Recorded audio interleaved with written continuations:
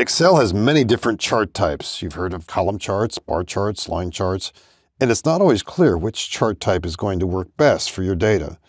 But it's real easy to make a change.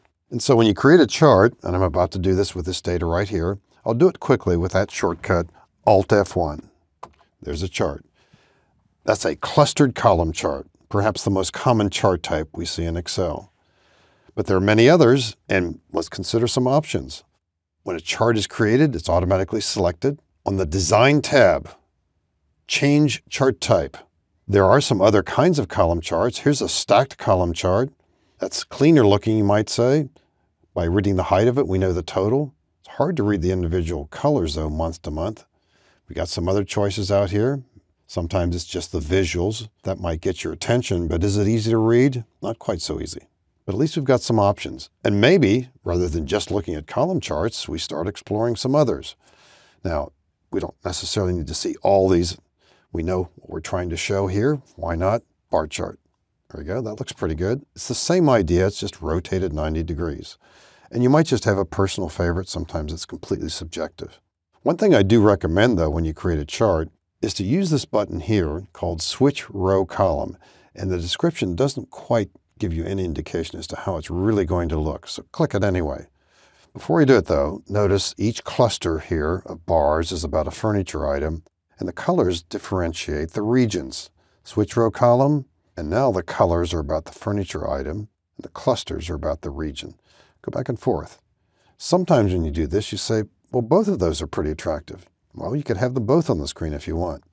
And if you do want to do that, chart selected, you can duplicate it with Control D. D for duplicate, and change one of them. We got that. Different clustering. And that works with column charts and line charts as well. Now, if you are dealing with data that covers a time frame, like the data here, a line chart tends to work best. I'm going to create this time by going to the Insert tab in the ribbon, and I know I want a line chart, so I could go right here, Insert Line. There it is. The fourth option tends to work best if you want to get markers. And there it is. And this indicates a trend month by month. When you see a line chart, nearly always across the bottom, you'll see some time frame. If you switch row column here, that's not so good at all. Usually with line charts, there's a clear favorite as you look at these.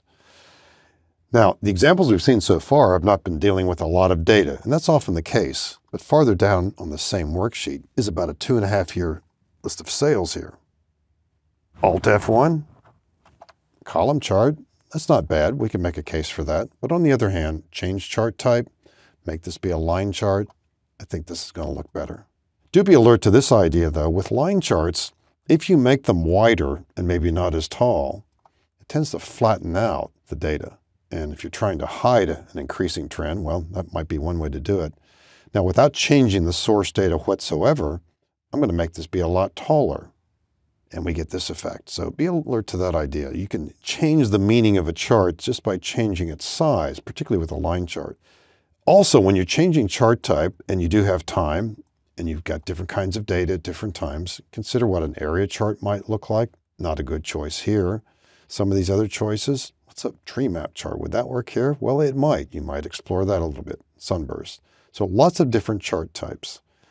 And the more you work with charts, the more you will change the chart type. There's so many different options, and some data just looks better with one kind of a chart versus another kind. It's a feature that you can easily manipulate and work with as you work with charts.